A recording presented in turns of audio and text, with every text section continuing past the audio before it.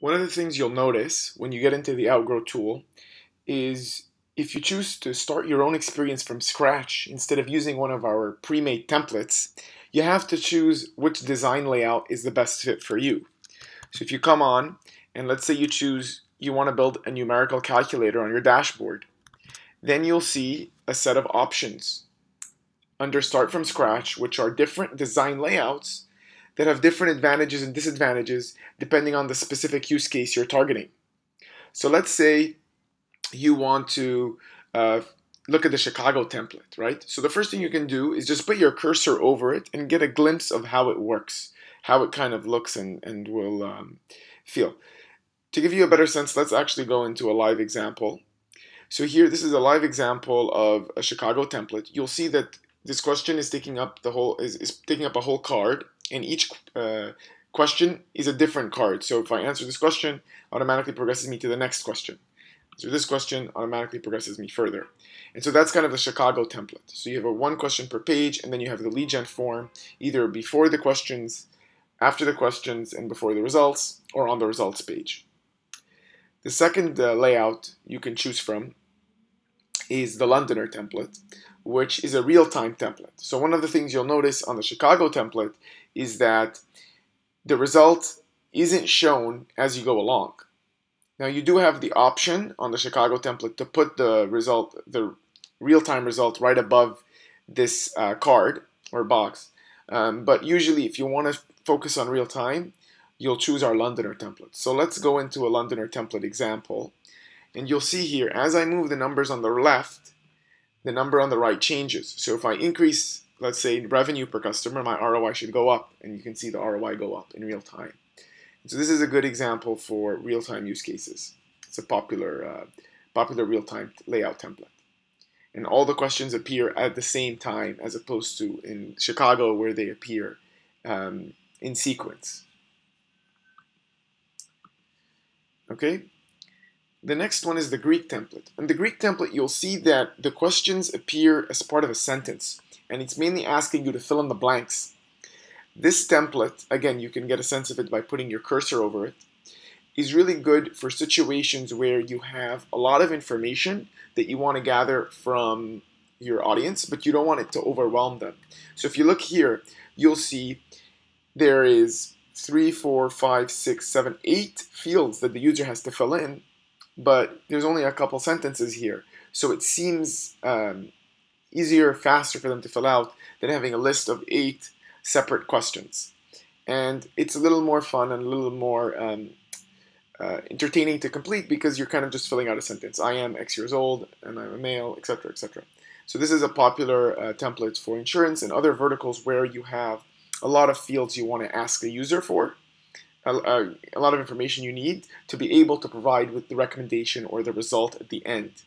So if I click what's my risk, it kind of takes the information, can ask it for the email, and then gives you kind of a breakdown of the information. This is using the default information input. I can also adjust the information by clicking start over and then going back, and I can adjust, 3145, male, female, and see how that impacts the result as well. Okay, the Tokyo template is similar to the Londoner template, but it's got a bit of a different design. So again, you can put the cursor over, see how it works. Let's go into the Tokyo template. So here you'll see questions are on the left, answers on the right. You can adjust the answers on the left, and you can see kind of how that impacts all these answers on the right.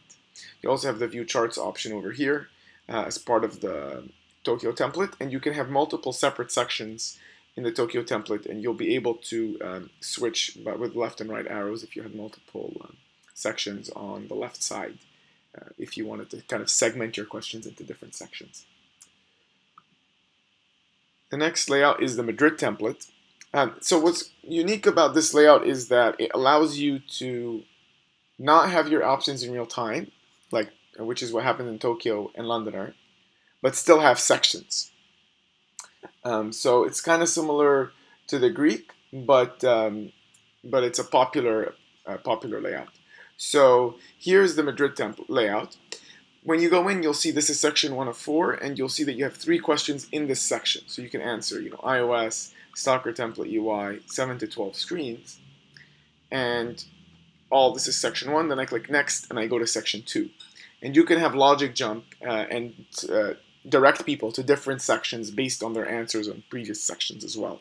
So this is a very popular template for people who want to segment their questions into buckets instead of having one question per page or everything in one page.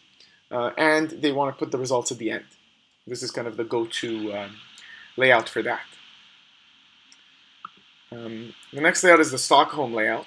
Here, this is similar to Chicago, but the difference is that instead of the responses appear as icons here, so it's a kind of a fun layout. So here you'll see, which third-party service you need to integrate with, and so you can say, I need to integrate with social networks and e-commerce, and you click submit, and so you see the icon view is kind of a nice view, engaging view for you to use as well. Okay, so this is the Stockholm layout, and it's best when you have good icons to use. Like in this example here, you see that they have icons for all the responses, and it's a very nice modern design to go for. So generally single select questions with good icons.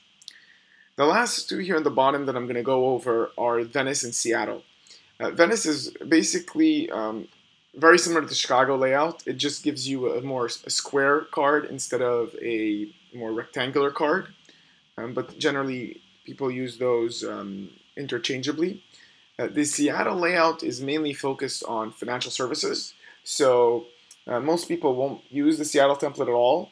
But if you're in financial services and you kind of want this type of layout design, then you can use this option or the Londoner or Tokyo for kind of real-time results. But it's not usually used by most companies. That's all for now.